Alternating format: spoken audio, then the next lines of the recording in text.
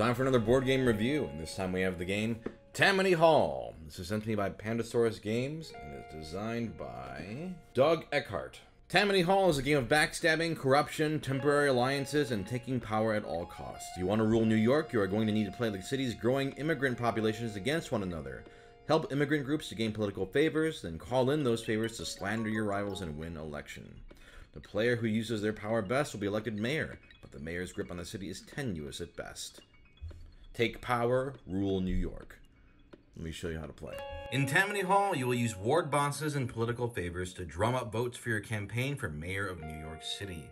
There are 4 elections held throughout the game. During each election, you will score victory points for each individual ward where you win the most votes, and for winning the most wards and being named mayor. At the end of the game, the player with the highest score wins. Now, the game is played over 4 terms, each of which is made up to 4 years. So you can see up here that where this is, it is divided into 4 different years up there. Each year, every player takes a turn. Once everyone's taken a turn, you resolve the end of year phase. If it's the end of the 4-year term, you do an election. After the final election, the game ends and a winner is determined. So, each turn, you do the following steps. First, you check Castle Garden and see if it's empty. If it's empty, you will draw cubes from this bag to refill it. Otherwise, in any order, you must take 1 ward action, and you may take each available optional action once. So, in this case, yep, if this were empty, you would draw cubes equal to the number of players plus 2, and put them there. Next, you resolve your actions. You must take 1 of 2 available ward actions. You can either campaign or settle. So let's go over those. But first, let's go into some of the terminology here. Active wards. A ward is considered active if there is at least 1 immigrant group cube there. These are immigrant cubes all over the board. So as you can see, all of these are active. Wards that have none are inactive. While the ward is inactive, it does not vote during elections, and you cannot place ward bosses there. New wards become active at the end of elections. In a 5-player game, they are all active from the start. But if you look up here, this tells you when certain wards become active, depending on your player count. Once a ward is active, it can never be inactive, meaning every ward has to have at least 1 cube in it once it's active. Otherwise, so you can't move this out of here and make this one empty. When you place one of your ward bosses, you may place it in any active ward on the map. Your ward boss can be in the same ward as an opposing ward boss, and there is no limit to how many of these ward bosses you can have in any active ward. So here are your 2 options. First, you could campaign. Just take 2 of your ward bosses, place them in active wards. So I could be like, I'm gonna put one in this ward and this ward. That's one action you can do. The other action you could do instead of that is settle. Place one of your ward bosses in an active ward, then take an immigrant cube from Castle Garden, say this one, and you place it in any active ward. You receive 1 political favor from the immigrant population you place. So if I place an Irish cube, let's say I place it here, I then receive 1 political favor of that color. You can also choose to put, with the campaign action, 2 bosses in the same ward, like that. So you're not limited to just 2. You can do 1 or 2. And when you place the immigrant cubes with the settle action, you don't have to have a boss there to put them on there. You can put it anywhere. Political favors are given to you, and they will help you perform well during elections. Each political favor you could earn can be spent in an active ward where there is at least 1 immigrant cube of that population. These can be used to gain votes or slander opposing ward bosses. Unspent political favors can also act as election tiebreakers and earn you points at the end of the game. And you cannot give or trade these to other players. Now, once term 2 starts, you unlock some new optional actions. One action you can do is slander, the other is office benefit. Let's go into those. So, in each subsequent term, you may slander an opponent once. You can choose any turn to do this as long as you did it only once per term. To slander an opponent, you first choose an active ward where you have at least 1 boss, and then you spend 1 political favor that matches a population in that ward. Then, you remove 1 opposing boss from the ward. So, for example, let's say I had a ward boss, I'm orange player, I have a ward boss in 14. And I spend a Irish political favor, because there's a green cube in here. I can then remove my opponent's boss from that ward. You can do this once per turn. After you make your initial slander, if there is an adjacent active ward where the same population, where the same opponent has a ward boss, and where you have at least one ward boss, you could spend 2 additional favors of that color to spread the slander. So let's show how that works. So let's say I've got red team has this and this. And what I could do is, let's say I have some English political favors. Let's say I'm red player. I play 1 white political token or favorite token. I can remove this ward boss because I have a white cube here. Then, if I have 2 more, I can spread it to this adjacent ward. In this case, I have another ward boss here. I have a white cube, and there's an opponent, that same opponent, I can remove another one. You can only spread each slander once, and you can only spread slander to an adjacent ward. After you've slandered your opponent, you discard one of your slander tokens to indicate that you have used your slander for the current turn. If you don't use these, they are worth 1 victory point at the end of the game.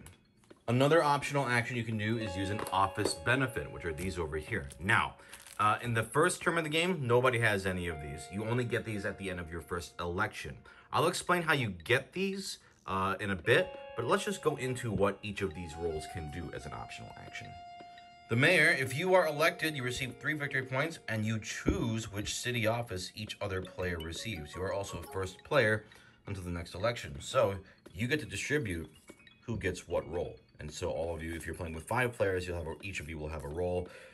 With less, you won't use all the roles. Deputy mayor, each turn you gain 1 political favor of any color.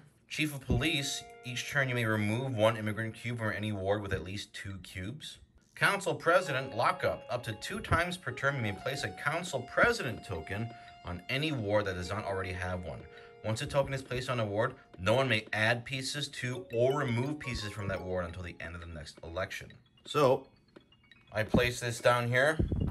Now this ward is locked until the end of the next election. No one can remove bosses or add any cubes or do anything to it. And finally, the precinct chairman. Each turn you may move 1 immigrant cube of any color from any ward with at least 2 cubes to an adjacent active ward. You don't gain a political favor for doing this. So I just move cubes around.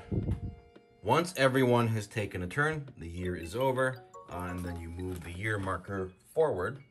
Once we get to one of these, at the end there's an election.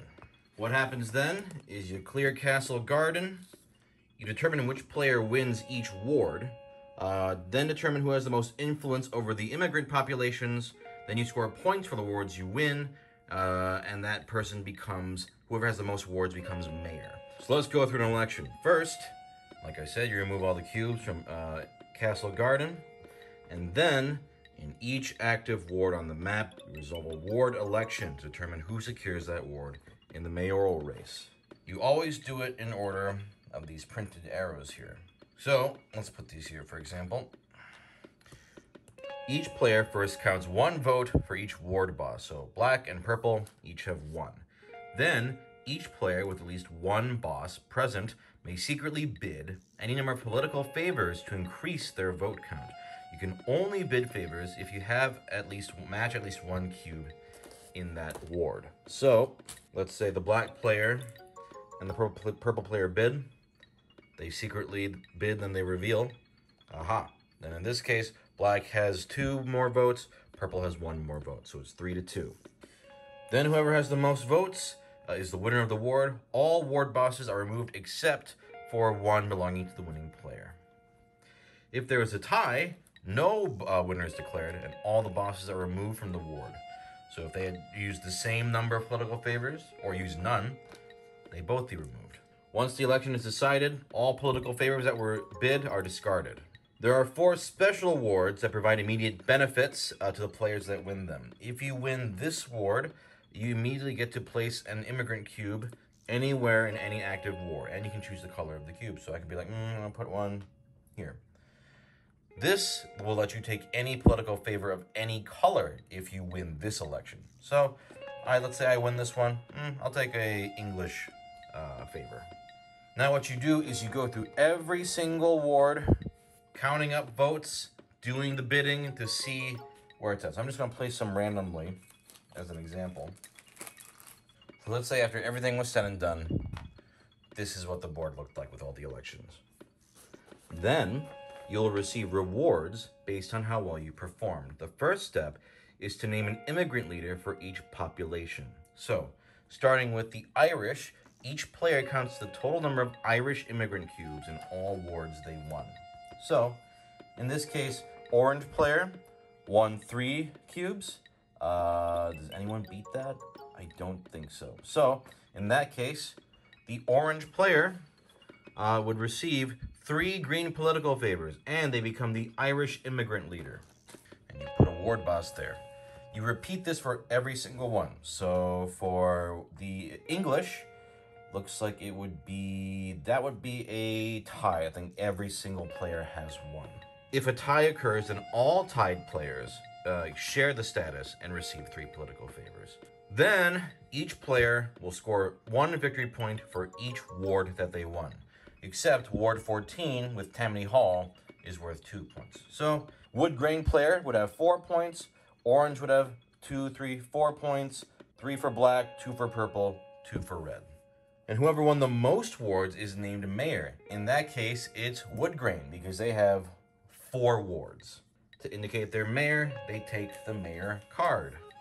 If there's ever a tie for mayor, that's when the political favors come into play.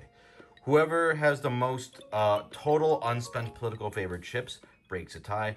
Otherwise, you go down tied player who has the most Irish political favors, then English, then German, then Italian. Those are the tiebreakers for mayor. If there is still no winner, then the player who was mayor in the previous term gets to be mayor again. If there is no winner at the end of term 1, no mayor is named, and so these roles are not given out. And then, like I said before, whoever is mayor will get 3 points, and then they get to choose what roles to give out to the other players. Then, depending on the number of players you have, if you're playing with 3 or 4, new wards will open up. Again, for the 5-player game, they're all already open. But in other games, Ward 2 opens up for a 3-player game after the first election. Ward 3 opens up for a 4-player election or game, and so on. Otherwise, you keep going through all 16 years, all 4 elections, and finally, at the end of term 4, players hold the final election. It is resolved the same way, except the mayor does not appoint city offices at the end. After the final election is held, you score the following end game victory points. So besides the points you got for your wards and for your mayorships and stuff, you also get, at the end of the game, a political favor bonus. Each immigrant population will award 2 victory points to the player with the most unspent favors of its color. If there's a tie, all tied players earn the 2 points. And then, like I mentioned, each unused slander token at the end is also worth 1 victory point. Highest score is the winner. If there's a tie, you still use the election tiebreakers, so most unspent favors or most of each color, and so on. And that's the game. You're just struggling to control areas with votes, slandering, doing all that tricky political shit. And you want to try to get the most points, and that's the game. So I think this is a good example of a game where I think it's a good game. The design is quite good, actually. But I feel like it's not entirely for my tastes. The theme is a little dry for me, but I know for people who like historical themes, this may resonate more with you. I appreciate that the rules are very simple to learn, even if what's going on can get, more complex and competitive. It's definitely a game, though, where if you're not careful, somebody can just start running off with the game from the get-go. And after a certain point, they can just become unstoppable. The game's enjoyment is also highly dependent on the group you're playing with, more so than I think other games. In a lot of board games, it doesn't really matter who you play with, you'll generally have a good time, I think. But with this game, you really need to make sure that you have the right people, because if people aren't willing to listen to negotiation or just won't listen to reason, they can fall apart. You can argue all you want, but if somebody's just gonna be like, I don't want to listen to anything and just do whatever, it can be a tricky experience. So this is definitely a game that is meant to be played over and over, and the ideal situation is where you have everyone who understands the game really well and is willing to enjoy a mean, cutthroat experience. And I enjoy cutthroat games, but the gameplay has to be really fun for me to play them regularly. And again, while I do acknowledge that the design is very clean and solid in this, it doesn't grasp me theme-wise, and mechanics-wise, it's a little dry, I think. I mean, it's interesting playing this right after The King is Dead, which was my previous review, which both have very similar kind of, like, feels of, like, pushing cubes around and seeing what happens with, like, you know, taking different areas. But I think that game had, like, the fun card play that I really liked, and the tension. And this was fun, but ultimately was kind of felt just very straight up just pushing cubes around. And yeah? Yeah? What did you think of Tammany Hall? Huh? What did you think? Did you like it? Did you like it? What did you think? Oh, no, you didn't like it, huh? Okay. However, if you have a tight group of bastard friends that love arguing and politics, this will be a good fit for you. In fact, I'm sure that after I explain all the rules, you know if this is the game for you. And I do enjoy being mean in games, but with a game like this where it's so dependent on the exact right crowd and the right temperament of people, this one was overall a good experience for me, but not something where I was blown away. I think I get the feel of, like, the, you know, being mean and negotiating in other games, and enjoy the gameplay in that more. Even though you could argue that the gameplay is more pure and simplistic in this. But I kind of wish there was a little more. But, you know, I still think the simplicity of the mechanics is a good thing. And, yeah, you will know if this is the game for you.